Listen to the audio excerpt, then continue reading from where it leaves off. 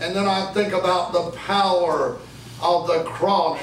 Paul writing the letter to the Corinthian church in 1 Corinthians, the first chapter, and it's the 17th verse, I believe. He said, but the preaching of the cross is foolishness to them that perish, but unto us that are saved, it is the power of God. See, the preaching of the cross. What is the cross? What does it represent? And how does it meaningfully play a part tonight in the overall gospel of Jesus Christ? Well, the cross is the intersection of God's will versus man's will, and the triumphant will of God overshadowing the weaker will of man. Yes. This is the cross. This is the intersection. The Roman cross was like this, yes, not like this. That's it. The Roman cross was not this. The Roman cross where Christ was crucified was this. Yes. And it's the intersection of God's supernatural greater will versus the weaker fallen will of man. And man's will intersects God's will, and God's will becomes triumphant. God's will is above man's will. That's the preaching of the cross in my life and your life.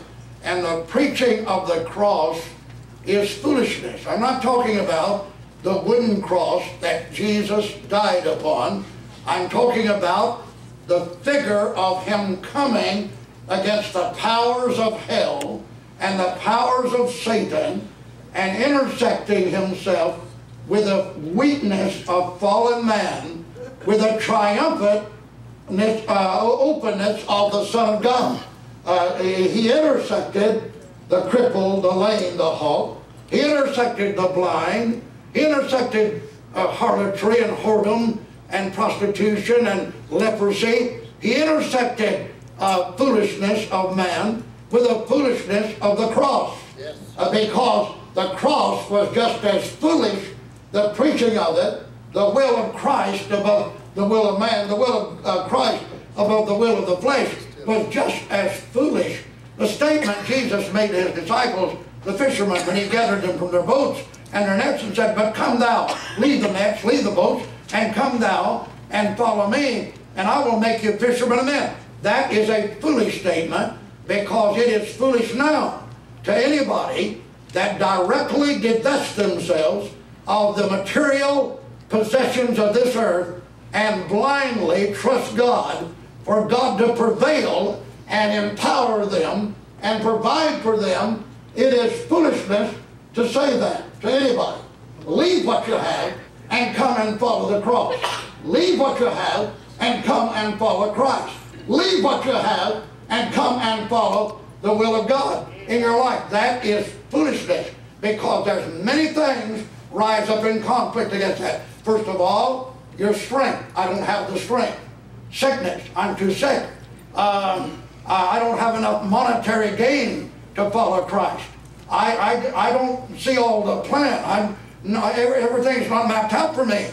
You're asking me to come thou and follow you, and you'll make me something. You'll reinvest my life. You'll change me. You'll rearrange me. See, it's still just as foolish now to the man or woman that Christ says, come and follow me, as it was at the preaching of the cross 2,000 years ago, when Jesus intersected the fishermen and their boats and said, leave your boats and leave your nets. That was what they possessed, and you will value your possessions. A bird in hand is worth two in the bush. And that's why it's hard to have blind faith to let the gospel prevail over the material, to let the gospel prevail over what you see as an obstacle, because you're going to tell God right away, I don't have, when God is saying, but I have.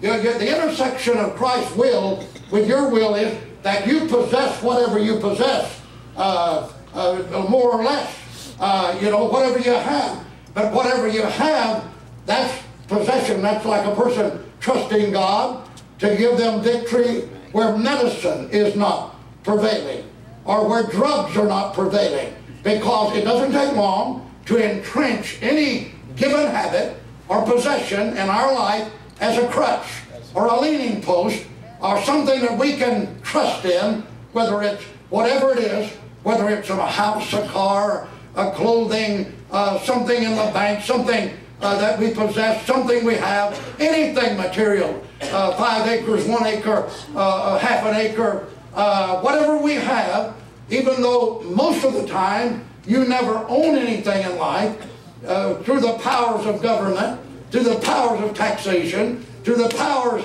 that be of the world we live in, you never really own anything. You never really own or possess anything, but the very fact that your feet stand in it, and that you occupy a dimension in it, and that you have a place where you lie down and say, it's mine.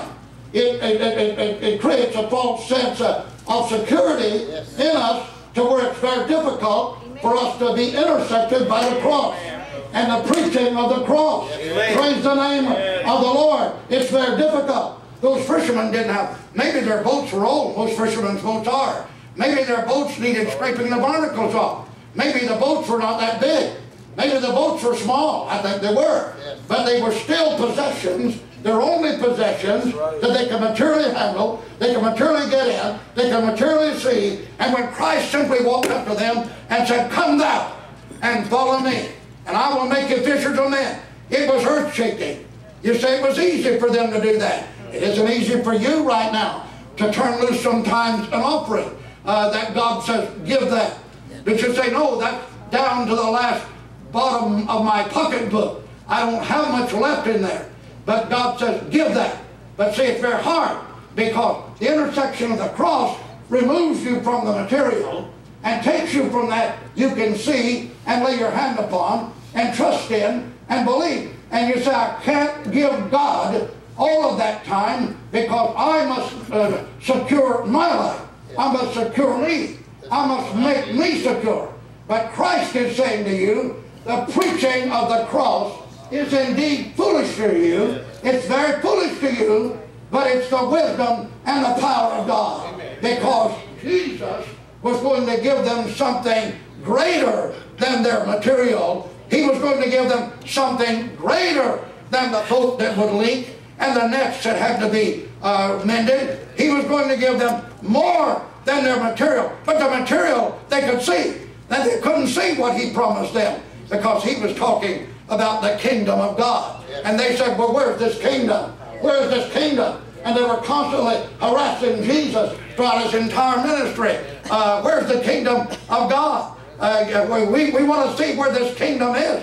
Lord, when thou comest into thy kingdom, will you make us rulers on the one hand and rulers on the other? They were always vying and jockeying for a position because their mind was in the material, because the preaching of the cross, and the church is the same way. We're in the same attitude today. We're in the same decision point.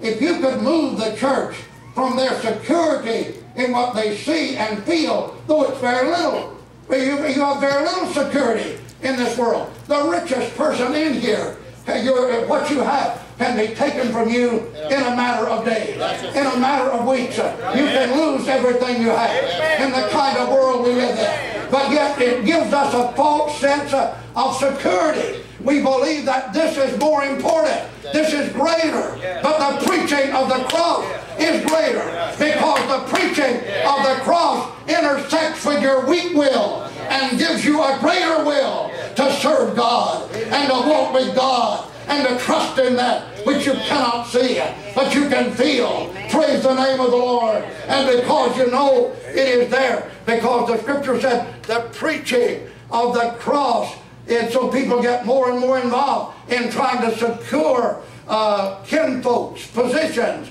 family. They're afraid to offend a daughter or a son.